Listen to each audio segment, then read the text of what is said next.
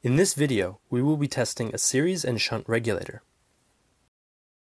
This is a motorcycle generator that is connected to a motor to simulate a running motorbike. This is the voltage regulator.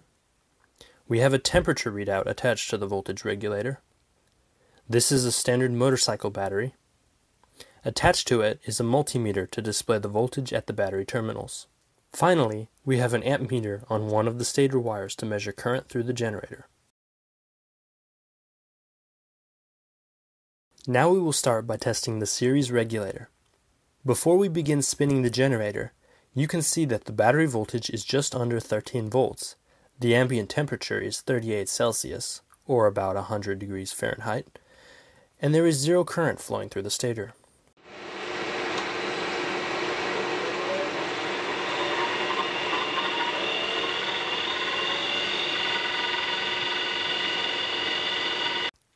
We'll pause it here for a second.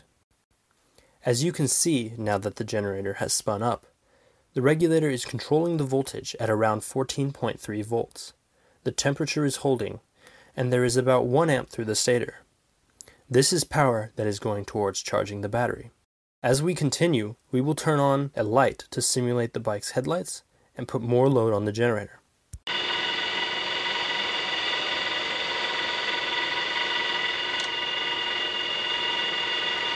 Now, the current has gone up to around 6 amps through the generator, and the temperature and voltage are still about the same.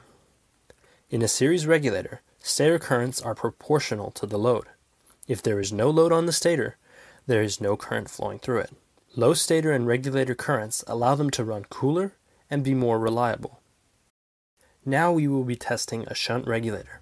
Again, before spinning the generator, the battery voltage is just under 13 volts, the temperature is 43 Celsius, or about 109 degrees Fahrenheit, and no current is flowing.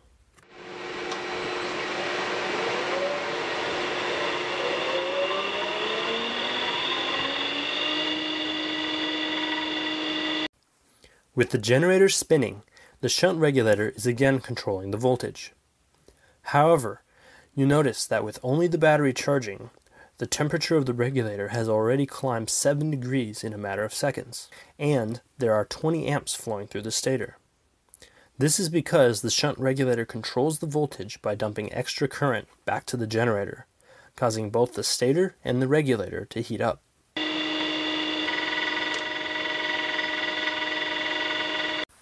With the light on, the current and voltage are holding, but the temperature has gone up above 64 Celsius.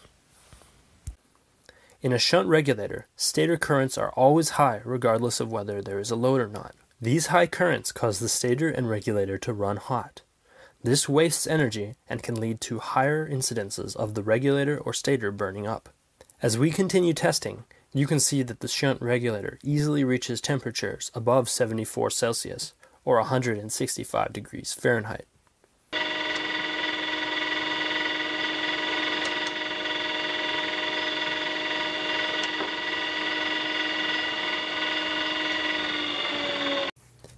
Finally, we have a chart showing the load versus the power dissipated in the generator, comparing series and shunt regulators.